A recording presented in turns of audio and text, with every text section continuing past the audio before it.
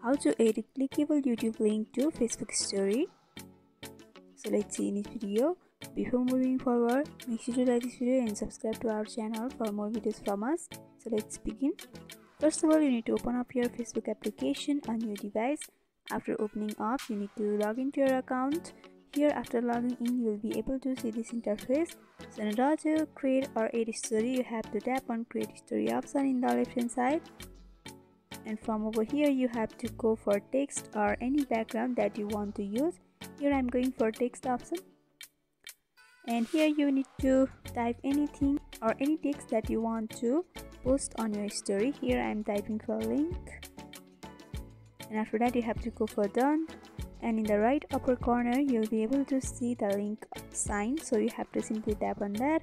And here you have to enter the YouTube link that you have copied in order to post on your Facebook. Simply press and hold and go for paste.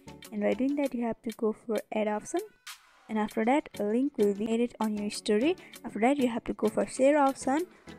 And by doing this, whenever someone sees your story, then they will be able to find the link of the video that you have shared on your story.